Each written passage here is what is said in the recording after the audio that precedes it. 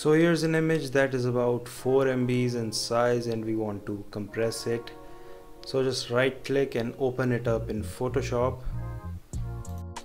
After that, go to File, Export and click on Save for Web. Here's the image and let's zoom in. Go to the Optimize window and make sure the file format is set to JPEG. These are quality presets. The less quality you select, the more compression applies and the smaller your file size will be. Let's select medium and go to 2-up window to see the side-by-side comparison.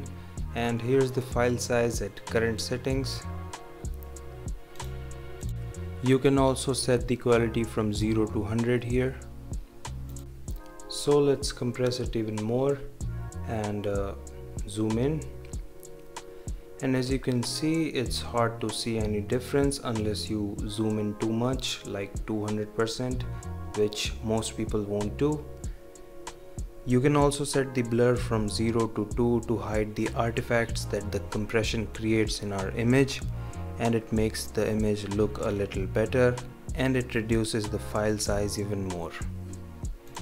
So basically how compression works is it reduces the color information in our images, and our eyes are not very good at telling the difference since our eyes are more sensitive to brightness than color.